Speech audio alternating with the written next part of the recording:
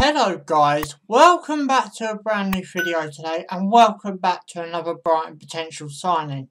James Bagham, another link we've been moved with, another defender, if I ain't covered enough defenders already. But yeah, again, another link, another video. So, about Jonas, he's 22 years old, so he's just coming into his 20s. He's had an excellent season for his current club this season just gone.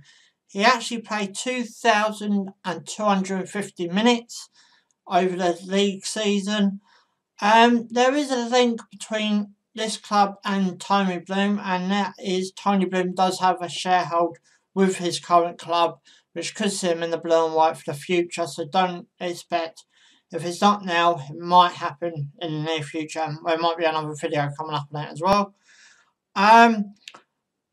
But, his current value is okay, so if we buy him now, I'm expecting him to go into the under-23s, and I'm also expecting around about £7,000 to £8,000 for this player. He is, not quite up to that £1 million mark yet, but he ain't too far away either.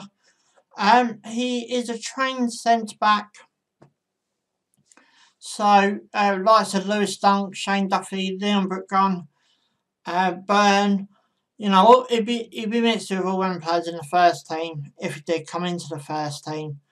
He could also play on the left and the right back, so Bernardo's position, for example, or Bong's, or Martin Montoya's, Charlotte's position, if need to be. He is a Danish under-21, just in case you don't know who Danish is, it's Denmark. Under-21 international, and Denmark are in the Euro under-21 for this summer tournament, so keep an eye out for this certain player. He more likely be playing in the centre as well.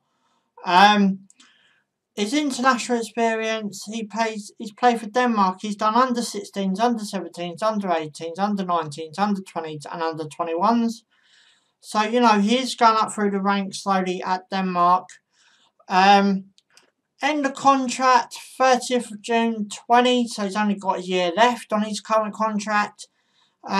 So, where is this going to end up for Jonas?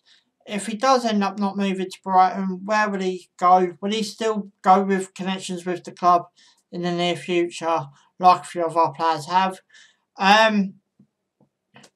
But, sounds alright.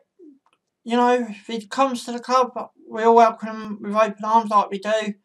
But this is a definite keep an eye out, because with the links with Tony Bloom. So, guys, I'm going to end this video here. Guys, you know what to do. Give this video a big fat thumbs up if you enjoy it. Subscribe for more. Thanks for watching. Ciao for now.